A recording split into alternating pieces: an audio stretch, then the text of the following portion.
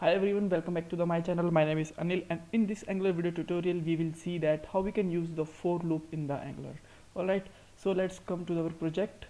In the app.component.ts file we will define array of any fruits, any color of anything, and in this app.component.html file we will use the ngFor directives to make a loop in the Angular. Alright, so after that I will show you that how you can apply the loop on array of objects. We will have an array and we have some objects in the key value pair, and we will see the how we can apply the for loop on that condition also. Alright, so let's make a array with the name of fruits, and it have some values like apple, then we have, let's say, banana, then we have, let's say, pineapple,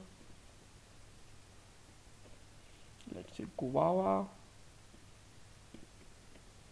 Alright,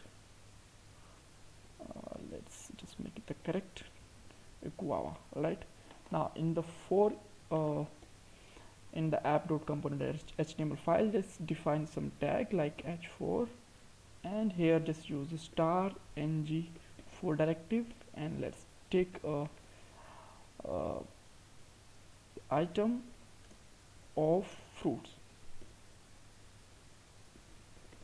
Alright, and now just use the double curly braces and just put your item, and you will see all fruits are extracted here in the for loop. Alright, so now let's say let's just make it comment for now, and let's say I have a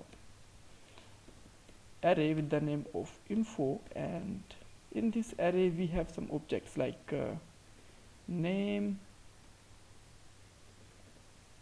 can be like Anil, and email can be like anil@test.com. Alright, and let's say it have some more objects like 2, 3, 4, and they have some different names like Sam, Peter, Bruce, and just change the email address also like Sam and Peter. Right, now how we can just extract this array of object with this for loop. Alright, so let's just try to extract it with first of all let's use the info, and here you can use the any name in the as a variable that you just want to use. So here when you just try to see it, you will find an object.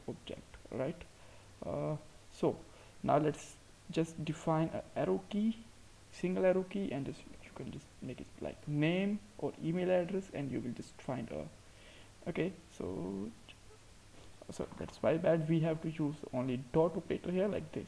Right, and you will find a complete list of name. You can also use here name as well as email like this.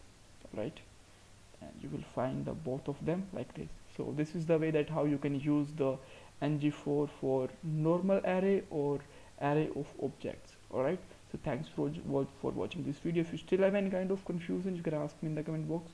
Don't forget to subscribe my channel and like this video. Bye bye, take care.